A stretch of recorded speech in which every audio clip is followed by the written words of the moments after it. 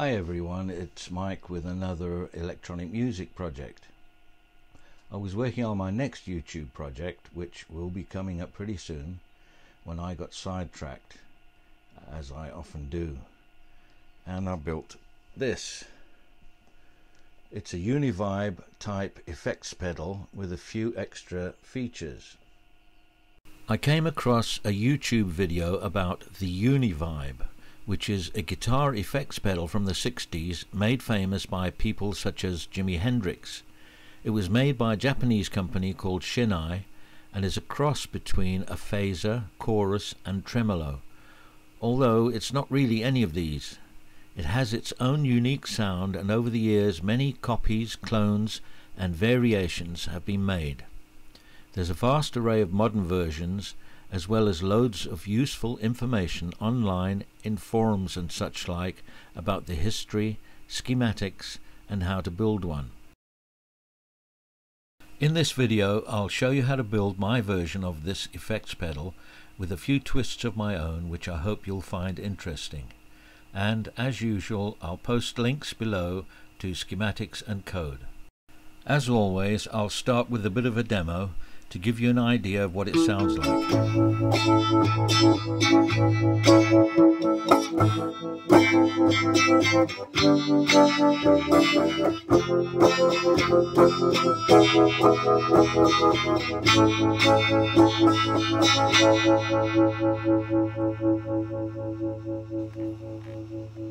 This is straight through with no effects.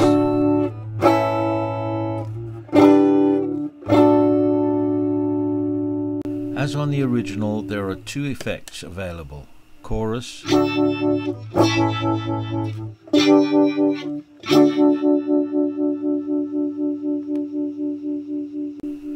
and vibrato.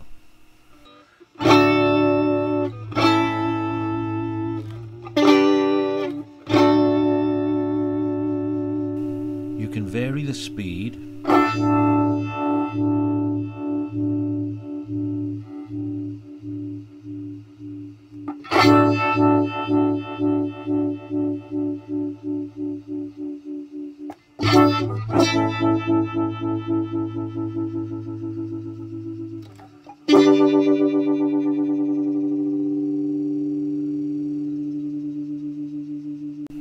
and the depth.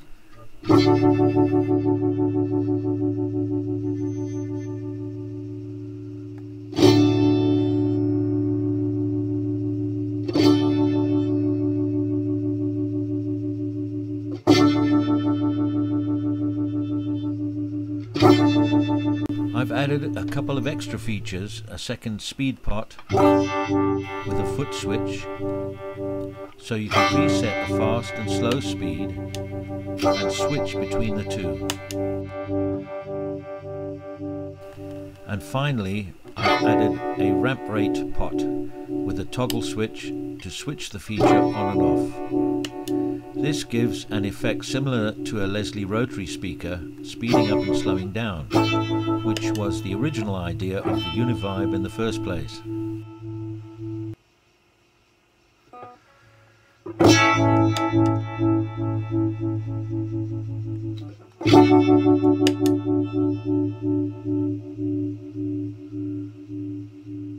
I've yet to label the controls and will probably use printed clear plastic stick-ons.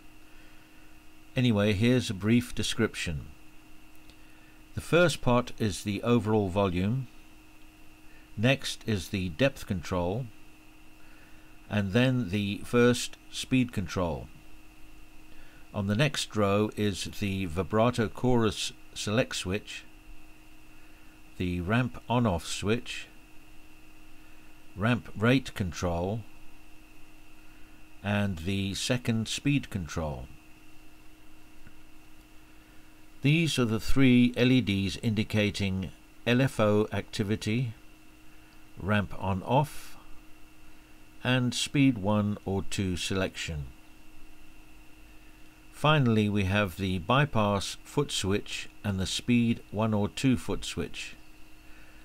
The input jack is on this side, output is here.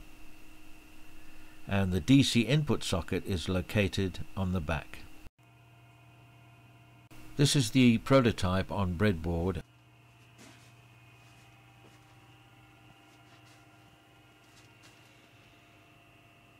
And it consists of a low frequency oscillator on this board, using a PIC 16F1825 to generate a PWM signal which drives this little LM380 audio amplifier, which in turn drives a 12-volt lamp on the other breadboard, where the analog input signal from the guitar is processed. I covered the lamp and LDRs temporarily under this makeshift cover to keep out the ambient light just for testing. I used an ordinary incandescent lamp to drive the 4 light-dependent resistors, as in the original, because it gives a much more linear response compared to an LED which is non-linear. You can hear the difference quite markedly.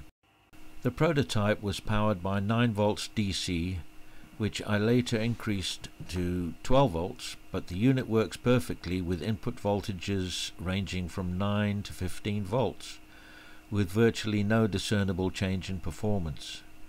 But it's important to use a regulated power supply.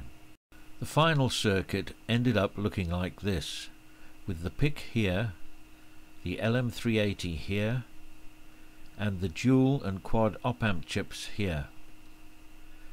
This is the 5-volt regulator IC to supply the PIC, which draws about 10 milliamps.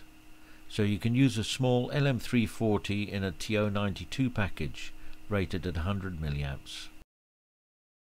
Here's the lamp surrounded by the 4 LDRs, which I covered later with a piece of scrap plastic off an old chair leg. Now let's have a brief look at the schematics. This is the signal processing section of the pedal, and it's based on Tom Hollis's great design of 2001, so my thanks to him. It consists of 6 bog standard op-amps. Just about anything will work here. I used a TLO82 and a TLO84 for the dual and quad op-amps respectively. When I started this project, I was going to build the original discrete transistor version for an authentic sound, but after looking at the simplicity of Tom Hollis's design, I decided to see if it sounded okay. Turns out it sounds pretty good, and I think my final design was fairly uncomplicated and easy to build, so I went with it. The first op-amp, 1/2 of the TLO82, is a preamp with a gain of about 2.5. I increased the gain slightly from the original so that a better balance could be obtained with the level control when switching between effect and bypass. The other half of the TLO82 is used to generate a mid-rail voltage, which will always be half the supply voltage, no matter what supply you are using, between 9 and 15 volts.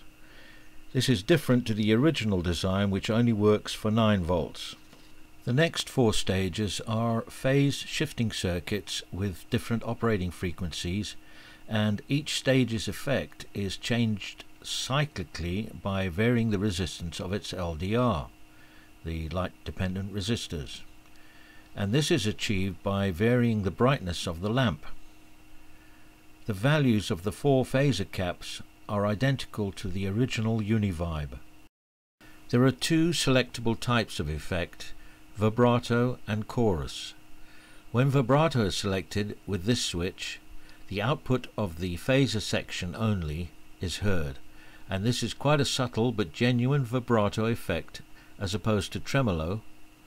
That is, the frequency of the incoming guitar signal changes up and down, whereas with tremolo the amplitude changes. When you select chorus, the phasing effect is mixed with the original guitar signal, which produces the amazing effect associated with this type of pedal, a mixture of phaser, chorus, vibrato and tremolo. It really is a quite unique sound. And the lamp is in the LFO, or low frequency oscillator circuit, shown here. The LFO is a sine wave oscillator with an adjustable frequency of between about 1 Hz to about 19 Hz. I experimented with a lot of LFO circuits of the type normally used in the Vibe circuits, but I battled to get a stable, wide-range sine wave with little distortion. Also, I wanted the frequency to ramp up and down to simulate a Leslie speaker speeding up and slowing down. The original Univibe achieved this by having the option of a foot pedal that could control the frequency of the LFO. I found the easiest way to achieve all these things was to use a cheap PIC micro, using the analog inputs to measure 3 potentiometer levels for the 2 speeds and ramp rate, and a PWM output to generate a low frequency sine wave, which goes to another pot to set the depth. The PIC also monitors the speed foot switch and the ramp on-off switch with LED indicators here.